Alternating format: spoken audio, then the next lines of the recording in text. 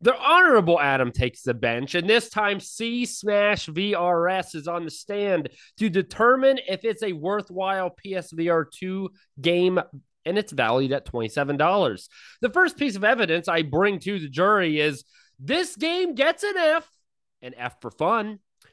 Fun, Alex. Similar to the lore of the Siren song, it's so difficult to find nowadays, yet we can't get enough. After mere minutes of playing Smash VRS, you're injected with a concoction of addictive gameplay, pelvis bumping music, and a touch that feels better than your own grandmother's. Fun can be indescribable. Sometimes you can't accurately say why something is fun, but it just is. Smash has amazing controls, simple gameplay, a gratifying sense of accomplishment, and simply puts a smile on your face. Many PSVR2 games are good, but very, very few are fun. This game is fun, which immediately makes it stand out upon the ranks, and why I am charging you with 6 counts of this game gets an F for fun. And on these counts, I do find you guilty. Okay, Adam, you're kind of a sporto dude. You're athletic and you like these active games. I know that about you. I'm not as athletic, and I don't like these active games quite as much as you. Although I did play Sea Smash and I had a good time playing it a little bit. How much do you think this game is fun for you because you like this active athletic type stuff? I mean, you immediately were like rearranging furniture, if I recall, to like get the full room scale movement going on. Do you think just your proclivity to play like a really active game is what makes it fun? I don't think it is because I do like being active. However, I am hesitant to do that type of stuff in the headset. It's very easy to punch your lamp or the wall or the aquarium, all three things that I have done. It's also very easy to sweat hard. So I try to normally stay away from being too active in these games. But C Smash, one is active, it is fun, but the room scale is game changing. It is a game breaker. You're right, I cleared out areas in my room that I am physically running back and forth. And it's awesome. No other game has allowed me to move in real life, to play the game as it's intended to, like this. I know room scale helps with other games, Zenith, Resident Evil, a host of others. None of them have the feel of C Smash and really utilizes the ability to move around like it does. It's awesome. So I think whether you're athletic or not, you do have to watch the sweat factor, but you're gonna love it. I think whether because you don't have to be athletic to be good at this. Yeah, and I will say you can't do all the movement with analog sticks too. I mean, True. aside from like hitting things with your board, but you can move. All you're doing in the game is moving left and right. You know, squatting a little bit and stuff. But you can do all that with analog sticks. So you don't have to be athletic to enjoy it. But I was just checking for you, Adam, if we have people who don't want to necessarily move around as much, how much that would affect their fun factor. Still fun. I would play it sitting down. I think I tried. No, I haven't tried. I played another game sitting down. Oh, Anyways, you should. Okay, our next charge is life, death, and not finding people online to play with. Any game that at least partially relies on the multiplayer for a niche market like PSVR2 will struggle, and that's just providing adequate opponents for the gameplay. I played this prior to launch when content creators got review codes, and I couldn't find an opponent, which is fair. On opening day, I attempted to find opponents, no luck. And then the day after, on Saturday, I tried, no luck. I did play multiplayer with Alex and our friend Shafe Dog, and it was incredible. The multiplayer is amazing. There are 4 modes where you either hit each other like dodgeball, you can hit squares that enclose your enemy closer and closer, you can try to rack up the high score, or just simply try to get the ball past your opponent. There's great variety and it's really fun. However, you got to have people to play those games with. And I'm not going to lie, either the game is working on, the matchmaking and there's something lacking there, there's an issue, or there's simply a lack of players on launch day. And that does scare me a bit. I mean, it's launch day, the day after when you would think maybe I'm wrong, I would think has the highest number of new players wanting to play.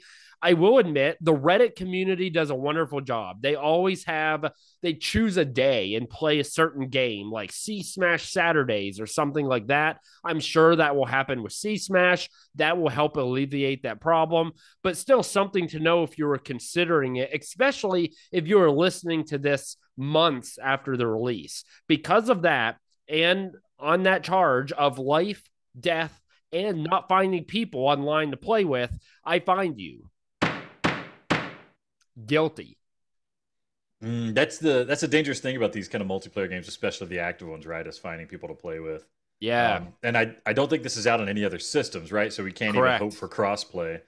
Although I But will say, do we even want others to get it? Like, I know this isn't a huge hitter. I like the idea that this is PSVR exclusive. Like, I've got something that, hey, you can't have on the Quest. I don't know why I care. I shouldn't care, but it's just kind of nice. I don't know. it justifies your purchase, right? Like this is the reason I chose this console for my VR. I get C Smash, and it is whatever you say. It's a very high quality game. It's very fun to play, and the multiplayer is great. I mean, I don't even really like pickleball that much, which is what this is kind of like, or racquetball or anything Yeah, like that. either. But I have fun playing it here. The game modes, like you mentioned, like I loved the one where you're hitting the colored squares, like you're competing. It's almost like a reverse tug of war. You're competing to hit these colored squares to kind of smush your opponent. I didn't get to play the dodgeball, but we just played like a normal game, and that was fun too. Even though I'm like you're wiping the floor with me, I'm still having a good time. And the really nice thing is you're not having to chase after the balls or anything if they get lost, which is like the worst part about racquetball. I suck at it, so I'm always just having to chase and find the ball because I screw it up. So, yeah, Good thing you're good at finding balls. That's a good thing, though. just keeping my hands on them for a long time is rough. So moving to the final charge, the charge of C Smash must be a baker because variety is the spice of life. Variety is an essential aspect to gameplay, and C Smash has a ton of it. I already discussed the multiplayer modes here. There are 4 in total, and you can quickly hop on from one to another. They are fun, fast paced. Also, the game doesn't make you just stand around waiting for someone to join your game. You can go and there's like a little area you can actually play C Smash while you're waiting for the opponent to show up. That I think is really neat. So you're never truly waiting, but there's also a single player journey mode. This spices up the racquetball-esque gameplay by letting you pick your orbit and levels that range in difficulty, and each has different power-ups that you can achieve. There are 5 orbits, and I almost hate to spoil this, but there is an end boss, which personally I was not expecting at all. But it's so cool to be in the spaceship. You're seeing these ships fly by. There's astronauts in the window, and they're rooting for you and jumping up and down. They're swimming through space. And between the two modes, there's a ton of variety among and within C Smash, and it's such an easy pick up and play game that I am absolute certain I will be playing for months and months, if not for years. So, on the charge of C Smash must be a baker because variety is the spice of life, I find you. That's guilty. So yeah, I played Journey mode a little bit while I was waiting for you to get on so we could play multiplayer. I didn't get too far into it, but like you mentioned, I had a really good time. I mean, it gives you like a B, C rank and stuff depending on how quickly you clear through the levels, which is nice. And I also heard that they're working on more modes, more single player modes, like a co-op mode. Oh yeah, that's right. See, oh my, that I didn't put that in the review. Oh my gosh, that's sick. That is Yeah. sick. And then Get me an antibiotic because I'm sick. they have like an infinity mode, I guess, which is probably just like journey mode that doesn't end. Which, if you're just trying to like zone out and play some C Smash, that'd be really good. I mean, Yeah. that's the thing is these fitness type games, right? This game's not explicitly a fitness game like some of the other ones, but these games that get you active and moving, they get really popular in VR because they're really fun and you can kind of be as active as you want to with it. So, assuming they didn't release any more of these modes, which they've already said they're going to, does that change your opinion of the variety in the single player, the content in the single player? I don't think I played a freaking demo for like 3 months, right? So like to have this journey mode, additional modes will be very a welcomed addition. Don't get me wrong, but I think there's enough there that I wouldn't mind. I wish there was a way to add bots in the game somehow. Yeah. Or even, I mean, it doesn't even have to be in the shape of a person. It could just be like a little robot guy or something, because the multiplayer game modes are really fun. And it's a shame you have to have someone else with you to play those.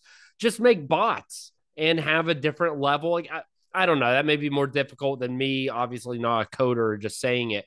But that will be a welcome addition regardless. I find that there's enough variety here. For me personally, for that $27, I still think it's a buy for me. All right. So, what about your final verdict, Adam?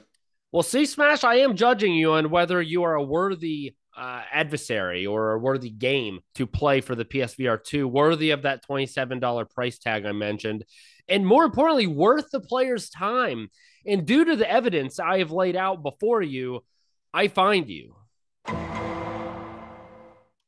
guilty.